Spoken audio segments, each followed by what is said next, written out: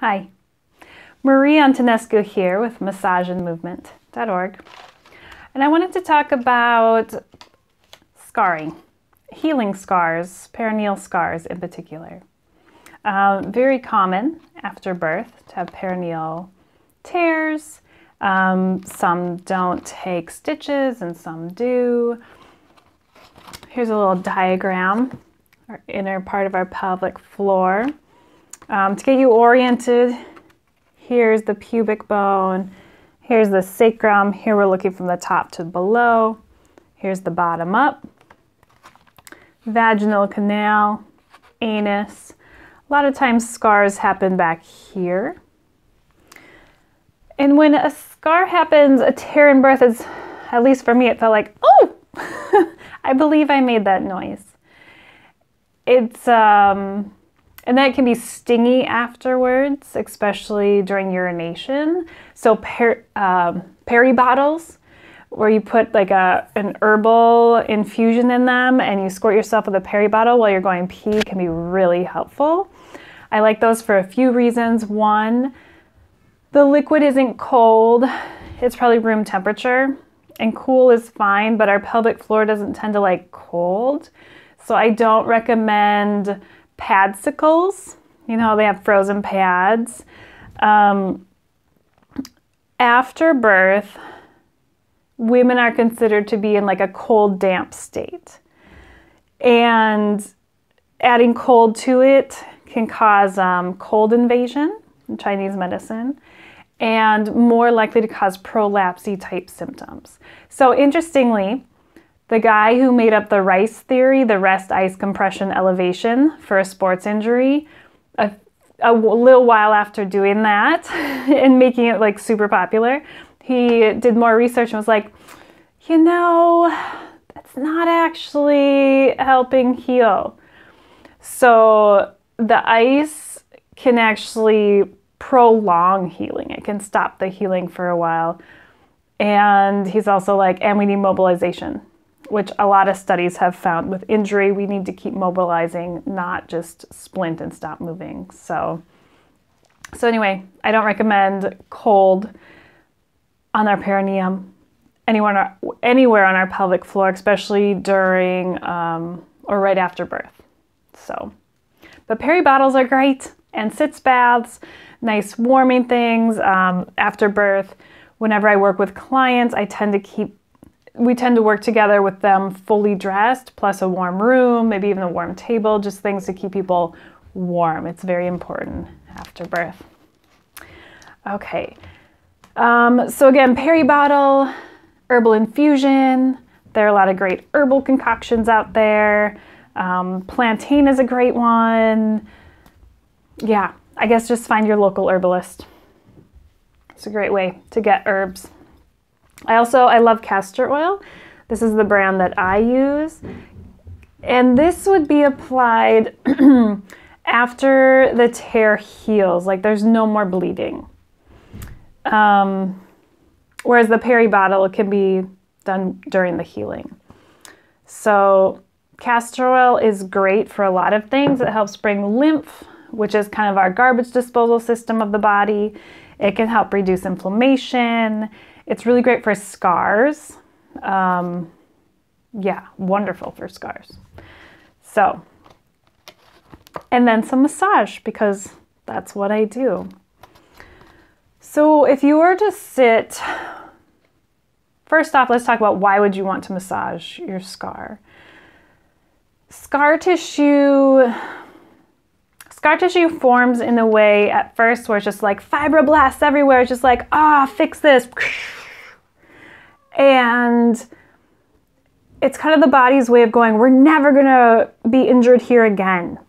And it can just be kind of all messy. And then the body goes back in there and cleans it up and straightens it out. But if we don't have a lot of blood flow, the body might not go back and might not be able to go back and clean it out.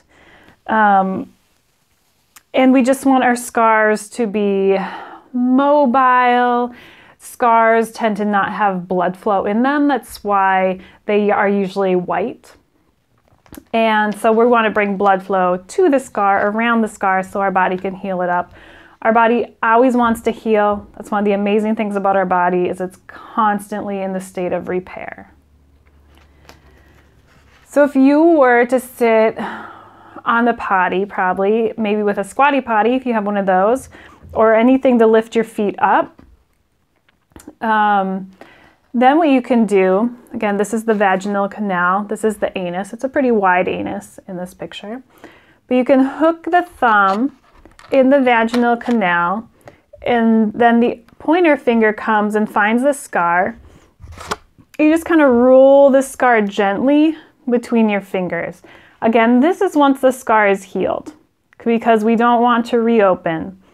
If there's pain when you're doing this, if you feel like it's going to reopen, if there's any bleeding, stop.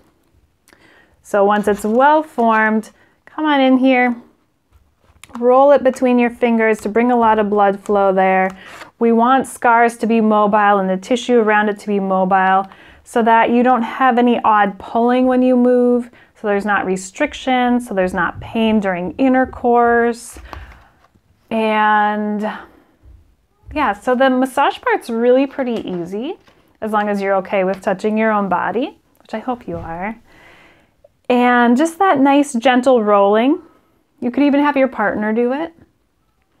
And it's up to you whether you want castor oil in your vaginal canal or not. Definitely appropriate exteriorly. If you want it internal, that's up to you. For myself, I tend to not want any oddities.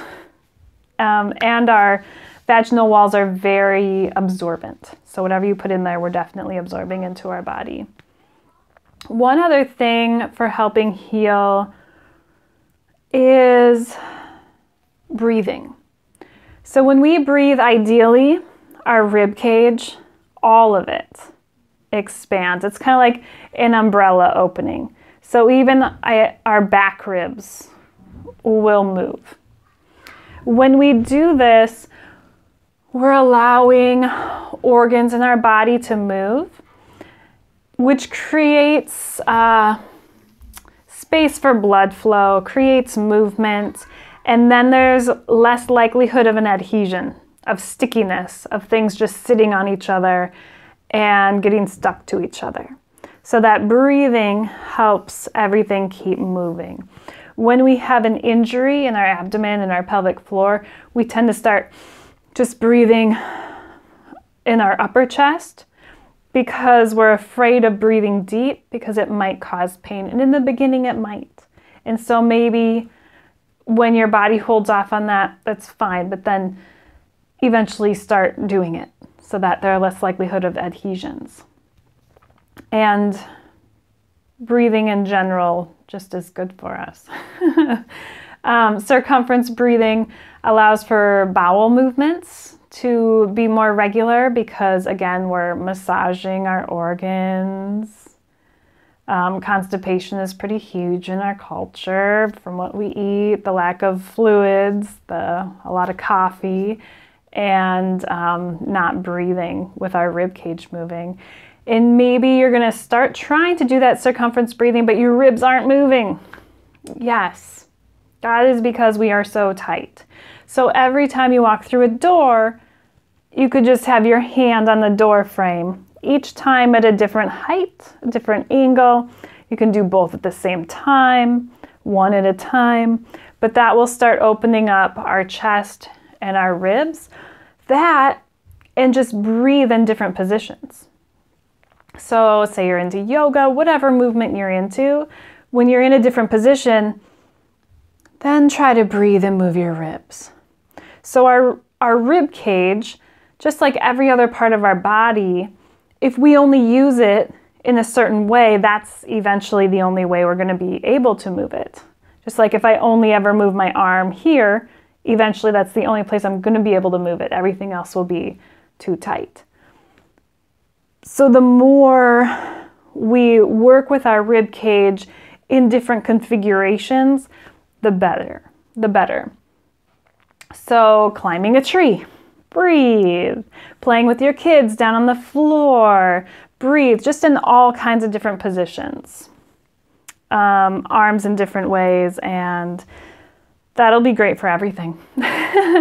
You'd be surprised how different it is once you start to get more oxygen around in your body, especially when you're used to shallow breathing and you don't even know it.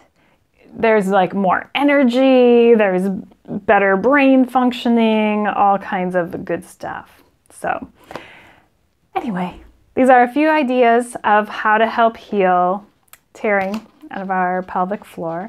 If you have any questions, feel free to shoot me an email. Thanks. Bye.